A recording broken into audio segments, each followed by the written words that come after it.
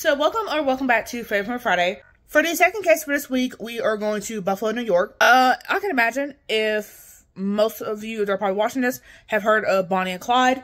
I will not be discussing Bonnie and Clyde for this video. Will I be discussing in the future? Possibly, but not this soon, if that makes sense, considering how much they're kind of like over talked about.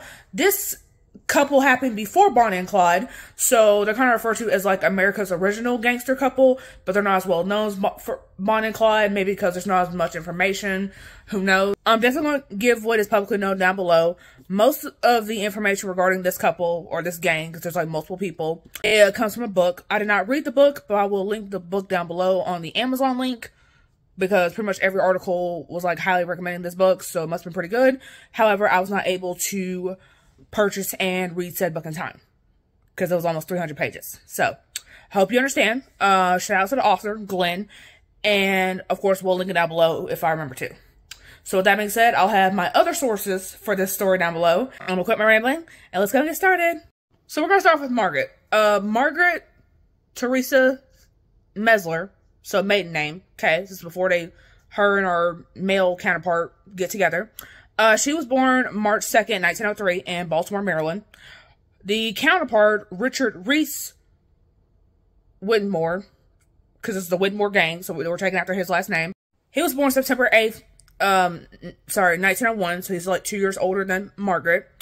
He would go to reform school, so I assume he was like a troubled kid, and then go to jail. Doesn't specify what he went to jail for, but he went to jail. So the two of them meet, doesn't specify how they meet, but they meet, and they get married in October of 1921. And then apparently, with like 8 days after they get married, he goes and breaks into a neighbor's house, apparently gets a suitcase, fills it up with like clothes and other valuables, and just walks straight about the front door. So then of course you imagine he is caught and arrested within a day, and then he is sentenced to like 1 to 10 years in prison. Margaret, because back then, I guess women couldn't really work, or she didn't want to work. Job options, for women were kind of limited back then, because again, this is 1921, so we're talking about here. So she goes and moves back in with her mother while Richard's in jail. And apparently while Richard's in jail, he's making connections for his gang that is known as the Whittemore gang. So these men apparently included Bernard Mordiallo, Pasquale Ciccarelli, probably pronounced that wrong, Joseph Ross, Morris Goldberg, Leopold Gilton, Anthony Palladino, and apparently brothers Jake and Leon Creamer. So then in April 1924, he is released. He and Margaret go steal $350 from a confectionery shop, which, obviously doesn't sound like much now, but again, this is 100 years ago. So obviously $350 back then could get you a lot more now. Could get you a lot more back then than it could now. So then on February 20th, 1925, apparently by that point, he is already back in jail again. I don't know if it was for that robbery, but it said he was back in jail by that time. And so apparently he would hold one guard at gunpoint and apparently kill another one. And the one that he killed, his name was Robert Holtzman. So then 4 days later, they rob a dairy payroll shipment in Baltimore. And apparently they robbed like $16,034. Again, this is 100 years ago. You could do a lot with that back then. So then 3 weeks later, because obviously that's not enough, we're on a whole robbery spree at this point. Wall Holtzman, and they rob him of $8,792 after they beat him unconscious. So obviously he can't be a witness, but I guess they admitted to it later. That's how we know it was them that did it. So then October 29th, 1925, they rob a armory truck. 2 people are killed. They make off with $100K and a stolen car, and a $10,000 reward is put out for any information. Basically, they can bring them in, arrest them, because obviously they're dangerous because they're killing people. On January 11th, 1926, they rob Albert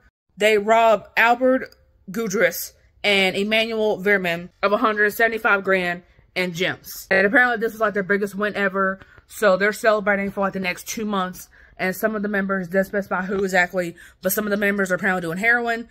And little they know, apparently that was like their last bust. But it was their biggest known bust that they could confirm was this group. So an FBI informant apparently would basically turn on Richard and give his location.